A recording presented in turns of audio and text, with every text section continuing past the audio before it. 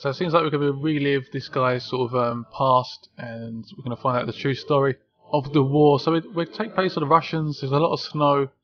The game is pretty much based on snow. It's even got a setting where it says select what snow quality you want. So I clicked on high to find out if it's any good. Let's get this baby started.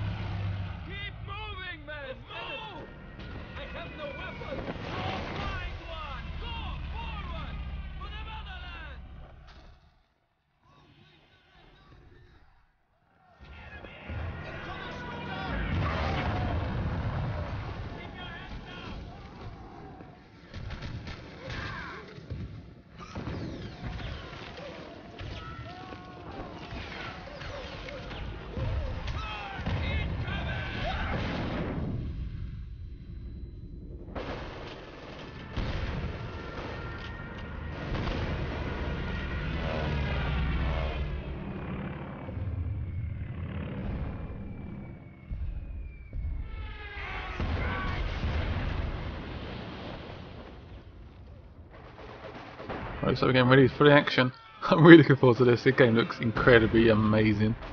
So I've got a tank that's been injured. Someone's repairing it.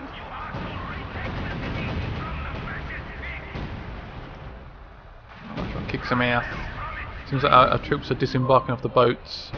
Did it say, was it Stalingrad? Stalingrad? So guys. You guys ready for action?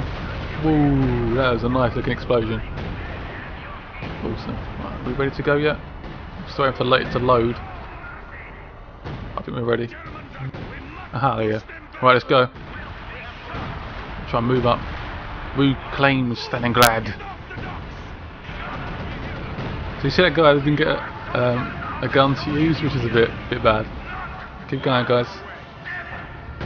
Keep going, keep coming. Get a gun there. Get off the boat. Get off the boat. I've got other steps, troops there. So you've got 2 allocation of units there.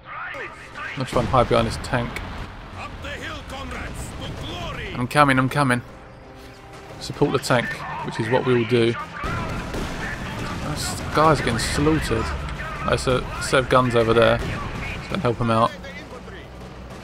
Send both units. I guess we should try and hide behind the tank a bit, maybe. Take cover behind objects. Let's hide behind this truck here. And then try and shoot them out. Come on, guys. Now you can do it. Focus your fire. I'm a massive fan of like war games and stuff, though. I just find history and stuff, especially the World War II, so interesting. Let's get this dude here.